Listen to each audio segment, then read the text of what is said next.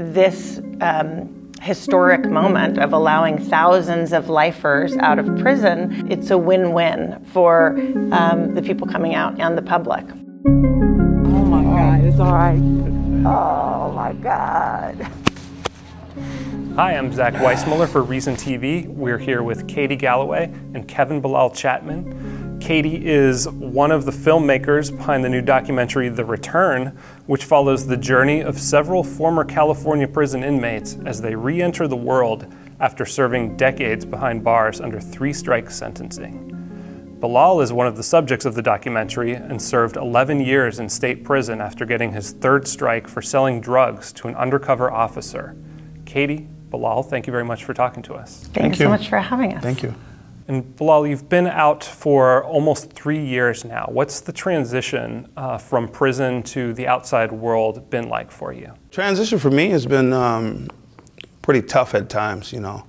We had to get right into what I was going to do when I came back. I had to get my license, I had to get my IDs, I had to get my Social Security card, build a resume, and then work from there. And Katie, 3 strikes went into effect here in California in 1994. Could you explain, just in basic terms, what is 3 strikes, and then how did it become so widespread in the United States? So California, I believe, was the second 3-strike state.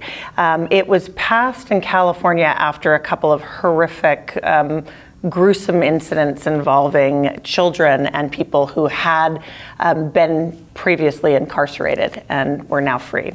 And so there was legitimate fear, public fear, and anger about how could this happen? The public was sold this idea that we were going to take care of the worst, just the most violent, dangerous predators who were snatching children from their beds, that sort of thing. In reality, the way the law was written meant that, and this is the only 3-strikes state of now more than 30 in the country, where someone could in fact be sent to prison for life for a nonviolent, non-serious offense. So they were called wobblers, and prosecutors could decide whether they wanted to charge them as misdemeanors or felonies. And so there were things like stealing a bike from a garage, or taking plastic glasses, snatching them off a table at a restaurant, or passing a bad check, or selling small amounts of drugs, which is what Bilal was doing to his friend, quote unquote, at the pub. So your sentence was 6 life sentences plus 150 years. Yes. What exactly did you do? So we have a little pub in my neighborhood, a little neighborhood bar. So we all used to go there, drink, play darts and stuff. And this guy inside the bar one day came up to me and a few of us and said, "Hey, do you guys, anybody here know how to, just ask. Anybody know where to get any meth or something?" I said, "Yeah, I get him something." So we did this a couple of times, had his phone number, called him a couple of times. And each time he did this, I found out later he was an undercover cop. Wow. So I had prior strikes, so anything I did after that was a mandatory minimum of 25 to life. What were the previous 2 strikes? I had theft years ago. Okay, so there was a big gap between the first 2 strikes and then 16 years. 3 strikes. To a lot of people, it makes intuitive sense because these are people who have committed 2 felonies and they've then committed a 3rd felony or a misdemeanor that could be prosecuted as a felony. A lot of people don't even need 2 chances, and we're giving people 3 chances. Explain why that is a misguided mindset. People age out of criminal behavior. I mean, the more research we do on the brain, we've learned that, and it's something that's getting known more in sort of social science circles, the idea of transitional age youth. From 18 to 25, your brain is not fully developed. And most of us who have either been 18 to 25 or know someone who knows that a lot of really bad decisions are made. When those decisions intersect with things like class and race disparities in the way that punishments are meted out, then you just have a bad situation for a huge swath of young people who then realize the error of their ways and have grown up and sort of moved on and are held to these crimes that they committed early on. We have the highest incarceration rate in the world here in the United States. But then on the other hand, crime has been going down, all violent crimes have been going down, so some people might say, well, putting all the bad people in jail has kind of worked. The percentage of three strikers is very small, like a drop in the bucket of the overall prison population. 650,000 people, many of whom people think of as the bad guys, right? Because they went in once and they went in twice, are coming back out. So the numbers have just grown and grown and grown over the years, not just in terms of who's going in, but in terms of who's coming out. So I think that the causality breaks down right there from my perspective. Is there an alternative to just locking as many people up as possible for as long as possible while still reducing the crime rate?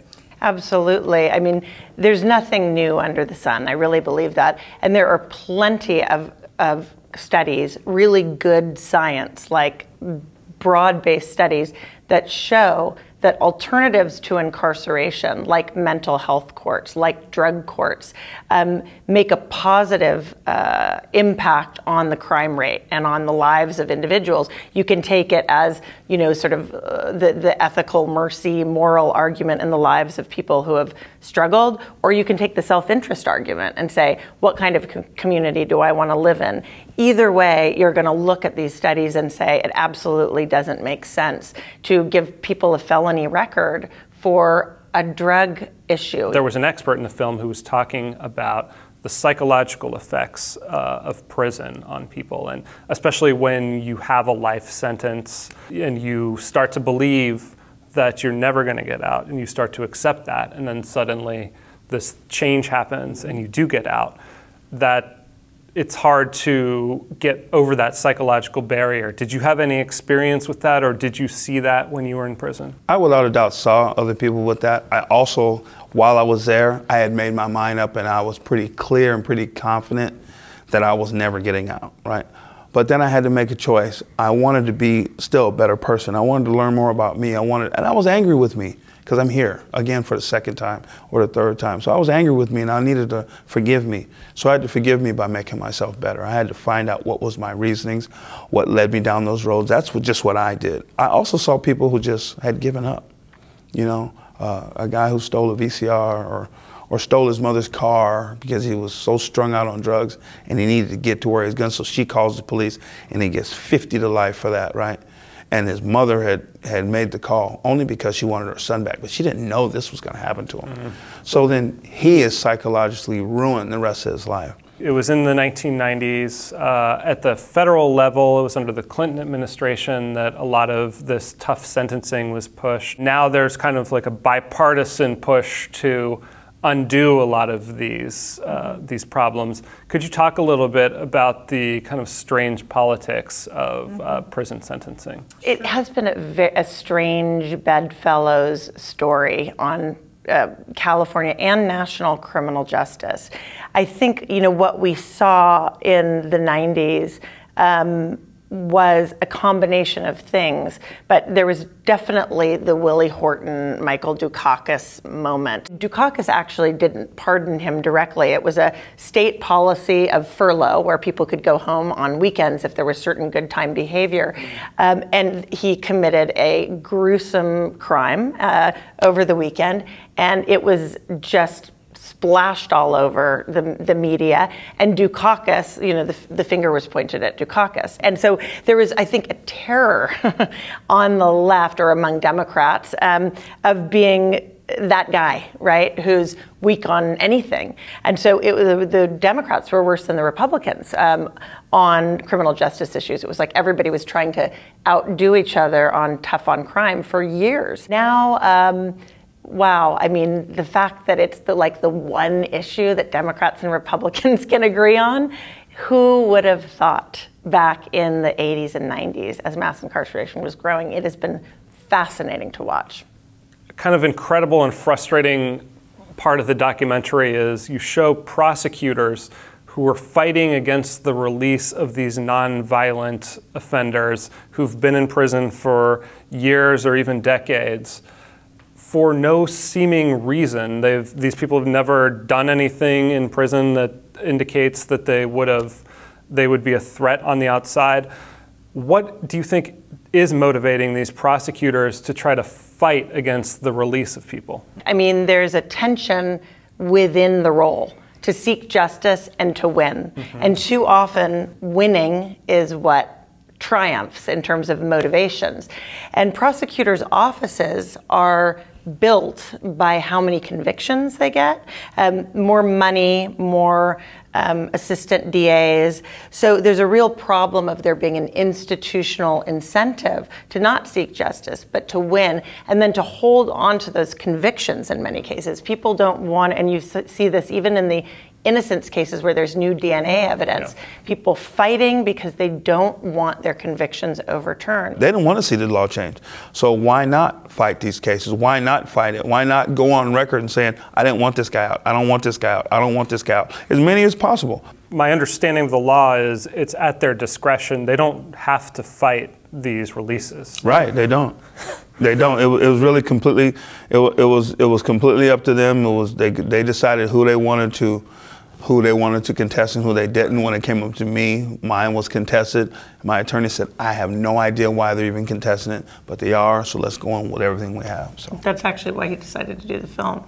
He wasn't really that eager to be to document his having been a three-striker for the world to see when he's trying to get rid of that history, but he was really at risk of not being let out, and he wanted the sunshine in. What's the takeaway that the rest of the country can learn from what California did here with Prop 36? This historic moment of allowing thousands of lifers out of prison, it works. I mean, the recidivism rate is relatively very low, and that it's something that people should be willing to take a chance on because the evidence points, and now there's very recent, I think Washington Post published a study yesterday that said of the 27,500 released under Prop 36 and Prop 47, the evidence is that it hasn't led to any increase in crime. It's certainly led to huge savings, and it's a win-win for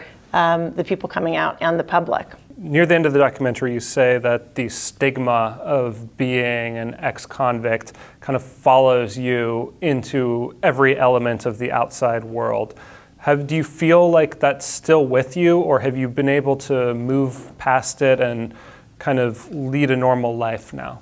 No, that's always, at this particular time in life, is always with me. You know, I'm still looked upon, and I just want to be looked upon as the man that I am today. The person that I am not the same person I used to be. I've learned a lot about myself, and I don't want to continue to be looked upon as that person, or the things that I used to do that I'm ashamed of, that I wish I never had done. And I used to be upset with myself, but now I'm very happy with me. I'm very excited, and I've forgiven me. So I'm not that person anymore. Bilal is a testament to the power of individual will and determination to overcome and succeed. But we shouldn't be making it that hard for people coming out. They've served their time. I mean, I think we have to think of it more like people returning from war, you know, with PTSD and attendant issues, and how can we then help them in a way that also helps us as a society.